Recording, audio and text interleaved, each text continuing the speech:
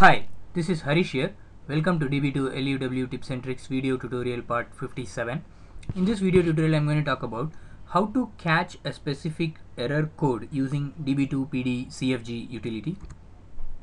This slide talks about the problem and the solution. So the problem scenario is very straightforward.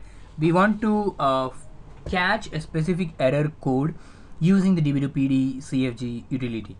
Now, for any activity that you do in a database, so under a connection, so some error might occur. So either the operation is going to execute in a smooth manner, or it's going to error out. So if some error occurs, so for that particular connection there is a SQL CA or SQL communication area in which there will be a indicators like SQL code, SQL state, ZRC code, like that. So this SQL code and SQL state, if it is a 0 value, then it is a smooth operation, so no error. If it is a non-zero value, then there are some there will be some errors or warnings also. There are some SQL codes for warnings also. So this will be returned using the SQL CA communication area. So whatever activity that is done, if some error is occurring, so these error codes are sent to the client connections, and also they are logged in the db2 diag.log. The functionality that we are talking about here is something similar to throw and catch exception. So when you submit some activity to the database, if some error occurs, so you can catch that as an exception in the application program and handle that in the application side.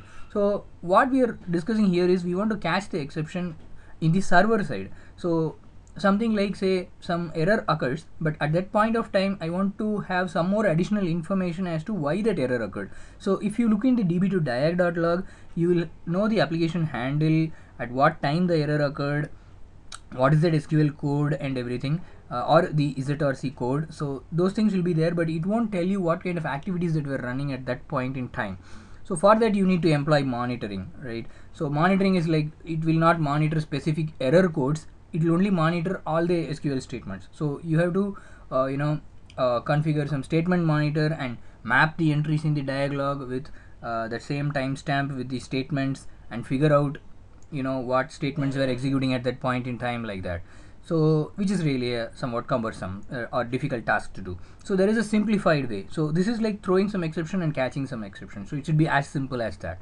So for that, the solution is to use db2pdcfg utility with catch option, wherein the catch option will we can configure the catch option to catch based on some SQL code or the ZRC code, or even the diag message, the message string. So many things are there. So for detailed information you can refer the db2 knowledge center. Then there is db2 cost.sh callout script.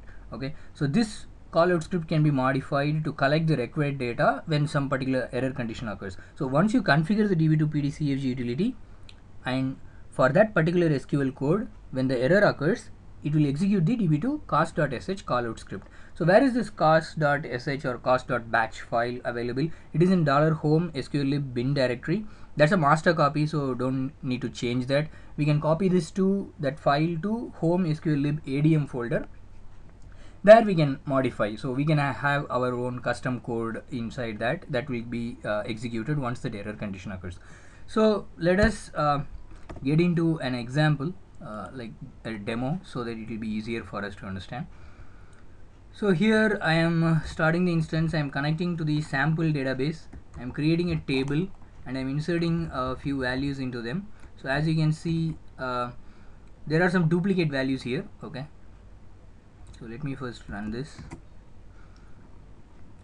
So what I'm going to do is I'm going to create some error condition. So the error condition is something like, there is a table with some data and I'm going to create a unique index. So the unique index obviously will fail because there are duplicate value in the data. Okay, so I'm going to configure the error condition, like how to catch the error condition. That's what I'm going to demo.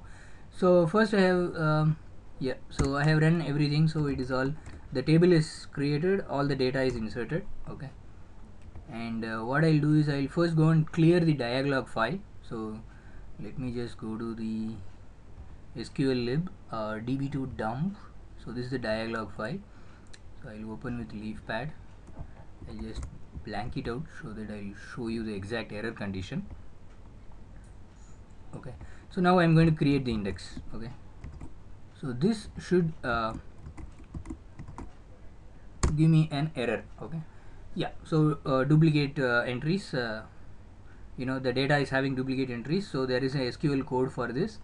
So I'll show you now what is the corresponding dialog message. Okay, so in the dialog you can see that, it is for that particular index creation, unique index creation, there is a error logged in the dialog. So what is the application handle, and what is the ZRC code, and everything is here. Okay, so this is what we are going to configure now. Okay, so let me just do that. Okay, so let me clear this log file again. Okay,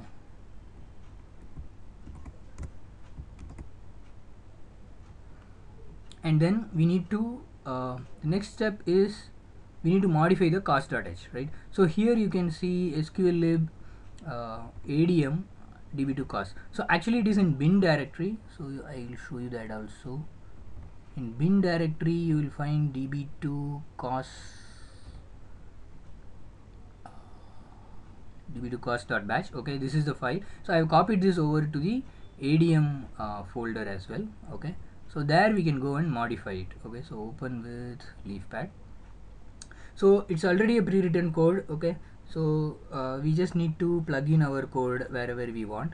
So the thing is, SQL code. So this is the thing that we want to capture, like based on the SQL code. Okay, or the ZRC code. Okay, both are both you can use. So I'm going to use the ZRC code here. So what I'm doing is, so this is my custom code. So I'm taking the application handle, and I'm going to execute this statement, db2pd-db db name -app info, and I'm going to pass the application handle. So instead of collect, so I can write various things, like I can collect memory information, I can collect dynamic statements that we're executing at that point of time, like a lot of things. But in this scenario I'm going to just pass the application handle and get the information about that particular application, what it was doing at that point in time, right? What kind of query it was executing, like that I can find it out. Okay, before I do that I need to configure the application handle, right? So I have to pass like what is my application handle.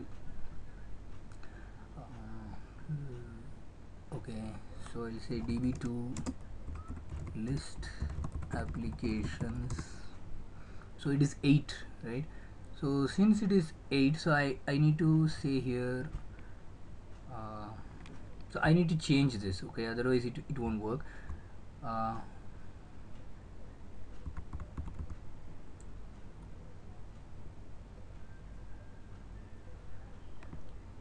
You should say 9-9 like that. Okay, so hopefully it should work. Let's see. Okay, so once I have modified, now I just need to configure this. So this is one simple. First we can see if you want to know what is the status, right? So whether it is already configured or not, I can just get it. Yeah. So the status is like, it says like that, but actually it is not configured, right? So that's the message. Okay, so if I want to configure, I can configure like this. Okay, so this is the ZRC code that I am giving. Okay, which I got from the dialog. Okay. See, now it is configured. So I can configure ZRC, I can configure dialog text, I can configure ADM code, I can give SQL code. So whatever I want to catch here, so I can catch SQL code, I can catch SQL code with reason code, ADM code, diag text, ZRC code, like that. Okay, so now it is done. You can see the callout script also, which one it is getting called. Okay, and that's it. So we need to just reproduce the error condition now. Okay, so once this error condition is occurring, so you can see that now in the sqllib db2 dump, see now the text file is created. Okay, so these are the two error files that gets created. See here, the SQL application handle is 8. Okay, so this is the instance, this is the database, this is the timestamp, this is the application which caused, which raised that particular error condition. Okay, and this file will contain this is your code, right? Like db2pd -db app info application handle, so which is what has been executed here, right? So you can see that the application handle, and it is in UOW executing state, so which means that when it is executing, the error has occurred, and at the same time the information has been captured. You can see the SQL statement also, create unique index by index on TUI. So this will occur immediately on that execution, and the information will be captured for you. So it's pretty straightforward. Now we'll be able to easily understand, right? So when some error condition occurs in the dialog, then we can easily configure this db2pdcfg, and the next time when it occurs, we'll have the information what that particular application was and what it was executing when that error condition occurred. So very simple, straightforward thing instead of a statement monitor, right? Statement monitor also can do the same functionality, but you will have to mix and match timestamps and various things. So it will be a much simpler method.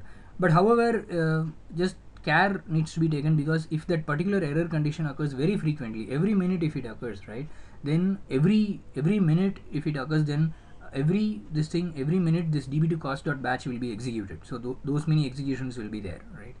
So you just need to take care of that. So if it is a less frequent error and you want to understand what is causing the issue, like what is the root cause, what statement was executed, what is the application ID, then this will be a very alternative approach. Okay, hope this information was useful to you. Thanks for subscribing to my channel, and if you are watching video for the first time, please subscribe to my YouTube channel DB2 LUW Academy. See you in the next video tutorial. Thanks, bye bye.